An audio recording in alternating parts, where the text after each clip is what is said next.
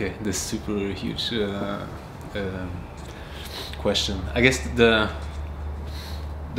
right answer is really that there are many different motivations and they come together, but there are maybe a way that I'm just kind of looking at my own time and own society. Of course, that sounds really fluffy, but then there are particular things I'm quite interested in the kind of history of and contemporary situation of environments, so say city environments and so on. And I'm also interested in models of kind of psychological models, how we deal with our situations, like how stress is implemented in language, or how language can be used to describe different relationship to a place and to a time and so on. So it's both about environment and about this kind of psychological condition, but in relation to kind of contemporary society, contemporary situation, like today in today's kind of political and economical change in a way. Yeah. So that gets different results, of course. Yeah. What inspires me? That can be so many different things. So it could be, I guess I'm just somebody who just sucks information into me. It could be anything. It could be, you know, I read news, listen to a lot of music, or but also just like little things, occurrences that happens in my life, or something like that, that somehow is it stays with me. So if something is written down, and then later on I come back to it because it was a very poignant thing, and it enters into a film project or a photography project and so on. But yeah, so from everyday life, things in everyday life, music particularly, I guess, and kind of politics maybe.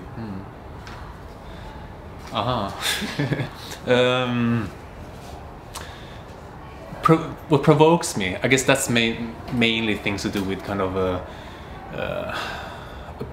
politics and the way things are defined for people in their everyday life, and the kind of struggles that people have to go through, I guess. Those things provoke me, but they also interest me, so I get motivated to do work from them, I guess. Yeah.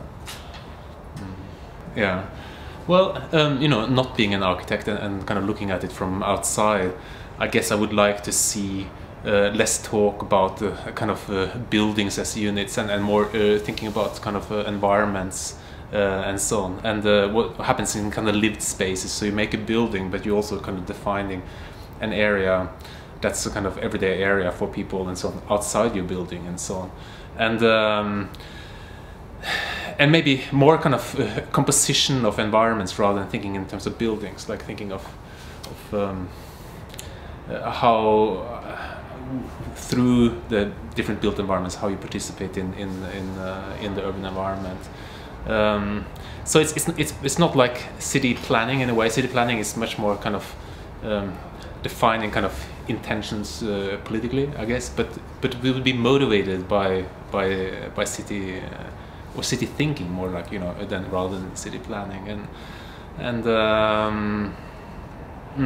maybe also kind of handling things that one might think of in relation to or giving landscape architecture greater autonomy, actually thinking about kind of the politics of the kind of the public spaces around, the kind of spaces that everyone moves through all the time more actively, and so rather than just these buildings. Yeah. Well, I mean, that could be anything, and you see today, you know, architects can be anything from a very kind of passive